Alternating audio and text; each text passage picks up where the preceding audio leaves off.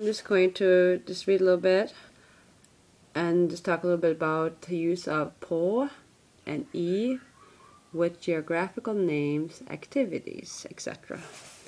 Okay, for Norwegian towns, usually inland towns in Norway take the preposition på, and coastal towns take the preposition I.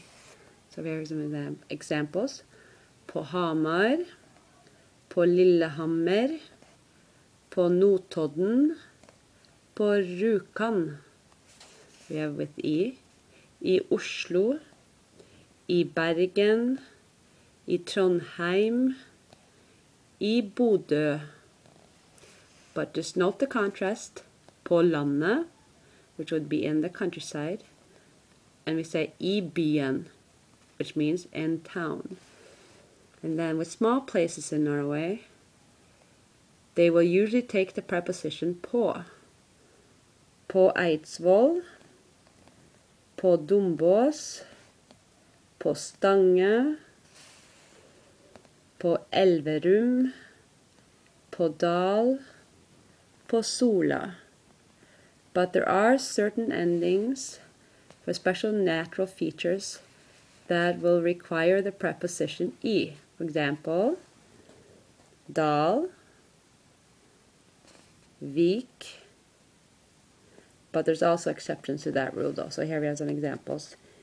I Alvdal, I Gausdal, I Tusvik, I Spjelkavik,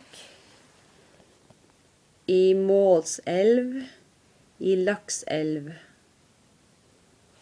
And then with districts in Norway, the normal preposition here is I. I Trøndelag, I Hardanger, I Hordaland, I Ryfylke, I Hallingdal, I Østerdalen, I Telemark, I Bærum.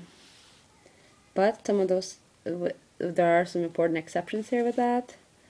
På Østlandet, på Vestlandet, på Sørlandet, på Jæren, på Toten, på Ringerike, på Romerike, på Møre. And with countries and continents, you get I Norge, I Frankrike, I Japan, I Tanzania, I Europa, I Afrika, I Asia, I Australia. But however, when you're talking about islands, you use på. På Island, på Cuba, på Kypros, på Madagaskar, på Malta, på New Zealand. But also note that we say I Storbritannia, which means in Great Britain, but we say på de britiske øyer, in the British Isles. And then we have some activities where we would use på and I. First one, gå på kino, gå på restaurant, gå på konsert, gå på skole, gå på tur, gå på besøk, gå på visitt, gå på ski, gå på bena, gå på skøyter, gå på et møte, gå på postkontoret. And then we would use I in these expressions. Gå i teater, gå i kirke, gå i selskap, gå i bryllup, gå i begravelse, gå i barnedåp, gå i konfirmasjon, gå i tog, gå i banken, gå i butikken, gå i byen. på with gå på arbeid, gå på arbeidet, gå på jobben, and we use arbeide på kontor, arbeide på fabrikk, arbeide på sykehus.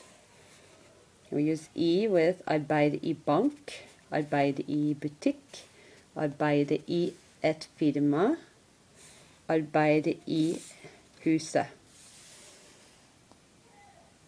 And also you would say stå i butikk means you work in a shop.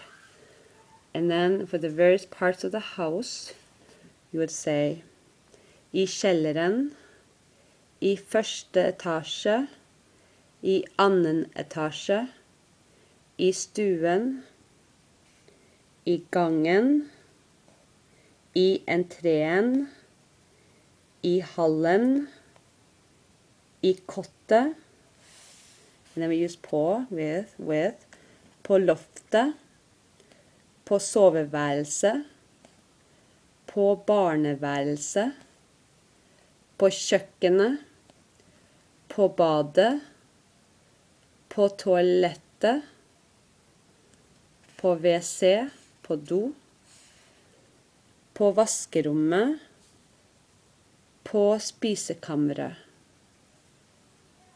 And also just note that neuters normally take på, as you can see there.